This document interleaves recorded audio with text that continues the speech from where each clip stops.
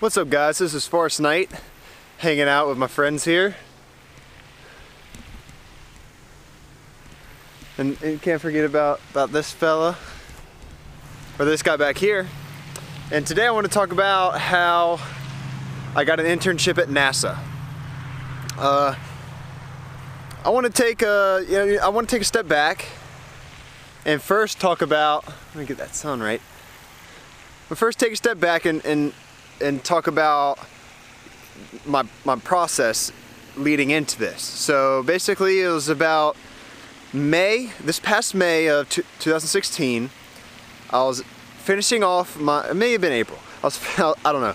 I was finishing off my spring semester, and I figured I should probably get an internship because by now most everybody, if not everybody, already has an internship locked in. You know, they got it locked in months before I even thought about applying.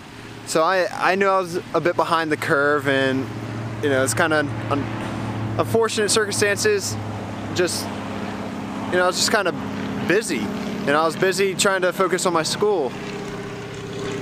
I'm getting interrupted by the best possible thing to get interrupted by. A prop plane. This Jurassic World thing is, or Jurassic Park thing is at the front of an aviation museum, which is back there, if you can see that. But I started to apply for internships for the summer because I really didn't want to go back to landscaping.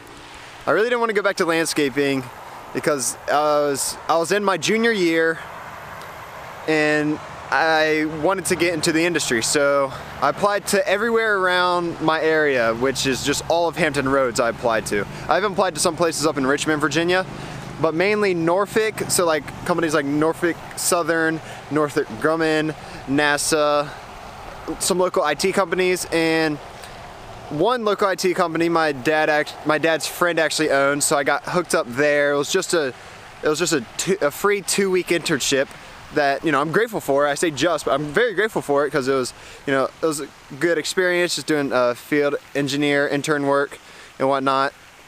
And then after that, I still, you know, during that whole process, I was still trying to find an internship for me to have all summer long that paid some money, because computer science interns normally get paid something like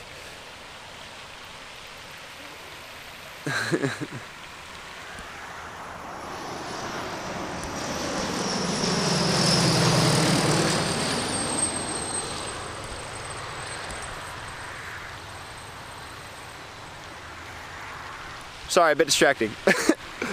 But computer science interns normally get paid a pretty good amount of money, you know, for being a college student, whether it's 15 or 20 bucks an hour, you know, somewhere around that range. There's a lot of computer science, like software development, interns and stuff like that. But I wanted one that paid. So after that 2-week internship, the one at the IT company, I applied to everywhere I could again. I applied to some of the same companies for maybe a different internship, or maybe the same one, or maybe followed up with some of them, but I also, you know, I went on I just applied everywhere I could that I could find a job offering, even if they weren't a job offering. And then after about a week or so, about a week and a half, yeah, it was about a week and a half after I finished that 2-week internship, I got a call, or no, I got an email from my student advisor. What happened was someone at NASA emailed my advisor. You know, they said something like, I understand it's late, because by this time it was already the end of May. So, or maybe the beginning of June, somewhere around there. It's like, I understand this is late. We may not be able to get anybody in for this, but we're looking for an intern. Can you send this out to your email list? So she sent it out to the undergraduate email list, and maybe the graduate email list, I'm not sure. I checked my email at about midnight, and once I saw this, I'm like, this is my opportunity. I need to get this. So I put together a nice cover letter, a nice personalized cover letter. I matched my resume to fit their job description, because, you know, there's some things on there that I was familiar with, but not up, you know, I was kind of like down here compared to up here with like I should have been, or maybe what they're looking for, but I knew I could learn whatever I needed to learn on my own. So I did that, I sent that in, and I also emailed the lady who emailed my advisor, who I was talking about earlier, and, you know, kind of gave them a, kind of like a similar email to my cover letter paragraph, but, you know, a little bit more custom. And within a week, I got a call from them. They wanted me to come in straight off the bat for an interview. So I set up the interview. When I went in, it was mainly behavioral questions, and I think they're just feeling out to see if if they wanted to work with me. And I found out there that there's 2 other possible candidates for this internship. So, and I was there dressed to impress. I had a suit on, I bought new shoes, you know, new belt to match the new shoes and everything. I wanted this job really bad. I just did whatever it took to impress them.